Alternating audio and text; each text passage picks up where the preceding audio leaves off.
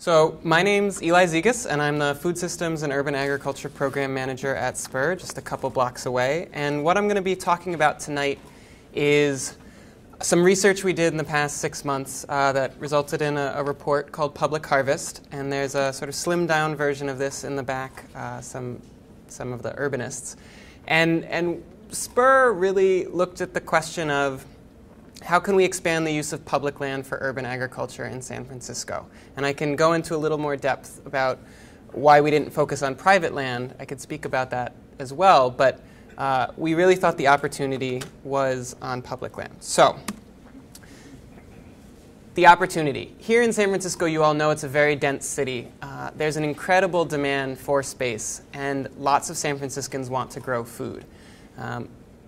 For the individuals growing food, the food is the benefit to many of them. But for the city, and what we wanted to focus on is, well, should the city be encouraging this and why? And we do feel like there are a number of benefits. And unless the city provides more land, support, and funding, the city won't get the benefits of urban agriculture. And just to be clear, when I'm talking about urban agriculture, I mean growing food, either plants or animals, in and around the city. That can take a number of forms. Many of you are probably familiar with community gardens, plot-based community gardens, or allotment plots. That's probably the most traditional form.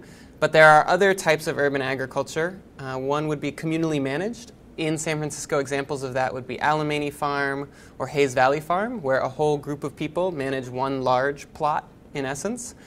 Demonstration garden or farm. Is anyone familiar with Garden for the Environment? Okay, a couple people. That's neither growing for the production of food. Well, let's just say it's not growing for the production of food. It's growing food and showing people how to do it. So it's less about the yield and much more about engaging lots of people and using their space to teach water-efficient gardening or composting or other things. School gardens would fall in this category too. Market garden or farm, that would be growing with a focus for production, for yield, and for usually money. In San Francisco, I'd say we only have one true commercial farm that is for-profit, and that is Little City Gardens, which is out in the Outer Mission, or orchards. I list that separately, and you all probably know this far better than I do, but orchards require special care, a little different than annual plants, and they can be in different spaces. Animal husbandry, usually in the city, that means bees, chickens, sometimes rabbits, sometimes goats. Aquaponics, which would be mixing growing of plants with raising fish in more of a looped cycle. Greenhouses, just because they're structures, that's a different form. And then rooftop, and that could be greenhouses or just soil right on top of roofs. So I mentioned before the benefits. One of the things I'll just say up front, and what we came to a conclusion, is that urban agriculture from the city level is not about the food itself. Or rather, it's not about the quantity of food. So some people get excited that think of how much food we could produce and think of how many people we could feed.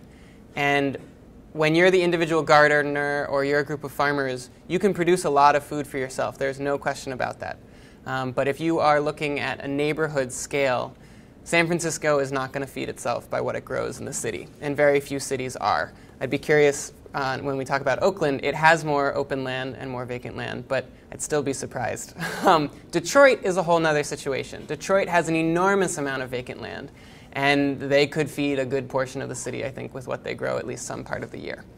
But San Francisco is not Detroit. So the benefits that we found are, first and foremost, this connection. It's education, awareness, it's letting people have a sense of what grows in our area, what the seasonality is, what a fresh strawberry tastes like, what fresh herbs taste like. In some ways, this is very intangible, but it's very, very important to build consumers and constituents who understand our food system and have an ecological awareness. Green space and recreation, very oftentimes gardens and farms provide that to people nearby. We found that the Department of Public Works said that if you took a site that had dumping, like illegal dumping, people just dropping trash off, and put a communally managed space there, that would save them $4,100 a year.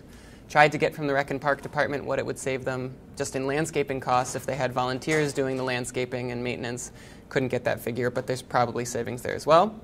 If we're looking at roofs, I think you can get a lot of stormwater management, or if you put soil and on top of paved spots, you get that as well.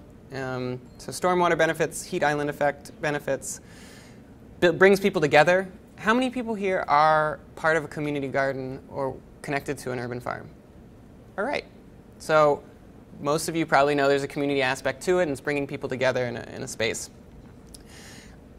While we can't feed ourselves from what we grow in the city totally, we do see urban agriculture as sort of a supplemental strategy about food access. So it's not necessarily going to provide the calories or the nutrition that people are seeking, but can help inform people's food choices. If they see what's growing, if they know what they like, if they know what's fresh and what fresh tastes like, hopefully that'll inform their food choices. And then on this economic development, a lot of people are interested in jobs and job training. There is not much. Farmers don't make a lot of money. And farmers have a lower cost of living than urban residents. So urban farmers don't make a lot of money either. And that makes its economic potential limited. I think there are some models, there are especially in the East Bay, Dig Deep Farms is one I'm interested in Planting Justice, and here in the city, Little City Gardens, to see if there's an economic model that works as being self-sustaining and providing employment and jobs. But I'd say that's to be seen. So, how many more minutes I got? You've got 9 more minutes. Excellent. 8.5. Okay.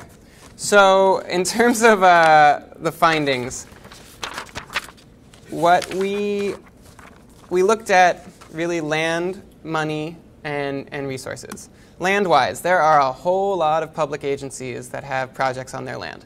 And the main draw is the bottom number, 76 projects on public land if you look at city, state, and federal land. And that's about 21 acres under cultivation. It's a huge array. Like almost every agency I could think of had at least one project. This is a map. I guess it's shown up pretty well. Actually, Noah Chrisman, son of one of the audience members here, made this beautiful map. The green dots show existing sites on public land. The yellow sites are pending projects on public land, and the orange are sites on private land. The main point I want to convey with this map is that there are projects all over the city, and they are of varying size. Most of them are between 10 to 50,000 square feet.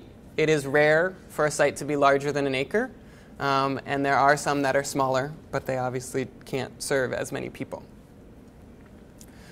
Okay. So there are a lot of sites. If you include private land, that's over 100, but just public land, we're looking at about 75. But the demand for space continues. And I think most of you have probably been hearing a lot more about food, a lot more about urban agriculture in the past few years.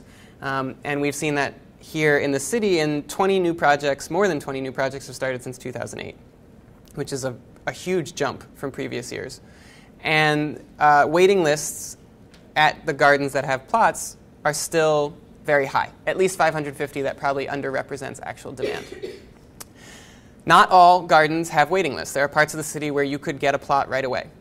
But for those that do have waiting lists, those waiting lists are usually, on average, at least 2 years or longer. There is one garden in the Mission that has a wait list of at least 18 years, which is absurd. And so we know people want space to grow food. There are a lot of agencies that not only provide land, but provide funding. And we identified 7. These are their logos, which is fantastic. It averages about $580,000 per year over the past 5 years. That number has been growing, but if you use the average, most of that goes to grants to other community organizations, helping pay for staff, water efficiency programming. Some of it goes to maintenance of sites, and then some of it goes to building new sites. But we haven't built too many with public funds recently, though a decent amount. So the trend has been up in recent years. The black is the total, the blue is ongoing and program expenses, the red is capital. I just point out that one garden on Recon Park land just got a grant. It's a pretty small garden, and they got $235,000 in funding to start their garden. And they needed some serious terracing. They needed a lot of heavy land moving. But it is ripe for some landscape architects to help us drive those costs down, because they are very high, and I don't think they need to be. So, we looked at San Francisco compared to other cities. I selected the cities based on those that had sort of prominent programs. And the main point I'd love for you guys to get from this slide is that San Francisco is somewhere in the middle. I thought that the metric of how much was spent per site was useful as opposed to per acre. And Seattle, I would say, has the gold standard program for how it supports its community gardens. And New York City severely underfunds its gardens. So it was just interesting to see we're about the same as Chicago. And each of these programs is different in how they're structured, but gives a perspective. Another interesting way to give perspective on how much we spend is historically. How many of you remember SLUG, San Francisco League of Urban Gardeners? Okay, so SLUG started out in the late 70s, early 80s, really became incorporated as a nonprofit in the 80s or late 80s, early 90s, and then really shot off. They eventually got a lot of federal block grant funding for job training and doing a lot more than just gardens. But they were the place you went to. If you wanted to do urban agriculture or gardens in the city, they're the ones you called. In 1997, they got city funding that is the equivalent of $1.4 million today, whereas now, if you look at 2010, 2011, we spend less than $1 million. So over time, we've actually decreased the amount of city funding going to urban agriculture. And there are a whole lot of reasons, I think, for that. At SPUR, we like to not only talk about what the problem is, but how we might be able to fix it. And there are 4 main things we said this is what this is what success looks like. Wait time, I mean, you guys can read them, but lowering the wait times for community gardens is a big one. Having projects on public land where residents demonstrate a desire. I think there are a lot of people who say, well, how many projects do we need to meet those waiting lists? And I would argue very strongly that there should never be an urban ag project where no one wants it. So the idea of the city or planners saying, this is where a project should be and this is where a project should be, those projects will fail. And that there has to be this balance between making public resources available in terms of land and money, but also residents demonstrating a desire to have the project there. Because at their base, the city's not going to run them. And so you need people to demonstrate a long-term commitment. A one-stop shop, in many ways this is talking about having something like SLUG. A phone number you call and say, I want to start a project. Where do I go? What do I do? And then more efficient use of public funds, including lowering the costs. There are a lot of recommendations here, 10 specific ones, and I'm going to jump off the slide in just a second, but they are included in the report in the back. And available for download. But specific things agencies could do, one of which I want to highlight that I'd be excited about, is an audit of publicly owned rooftops to see which ones were suitable for growing food. And what I want to close with is that there is currently legislation that was introduced a few weeks ago that would create an urban agriculture program in the city. And it would be this one-stop shop. It would try and create that. It would coordinate among agencies and then create a strategic plan for if we were to reach certain goals in a few years, what sort of resources do we need to do that? It was introduced by Supervisor Chu, and it has a hearing on June 4th at the Land Use Committee. And if anyone's interested in more details about that, I'd be happy to tell you about it. But it's encouraging that the city is moving towards trying to address these issues. I'd say funding is a big question. And then will a city agency actually be able to do the coordination we hope it will be able to do? So the report's available there, and I look forward to hearing your questions in addition to the other presenters. And I have the honor of introducing Barbara Finnan of City Slicker Farms, which is an amazing project that I visited once, and I am psyched to learn more about. Come on up.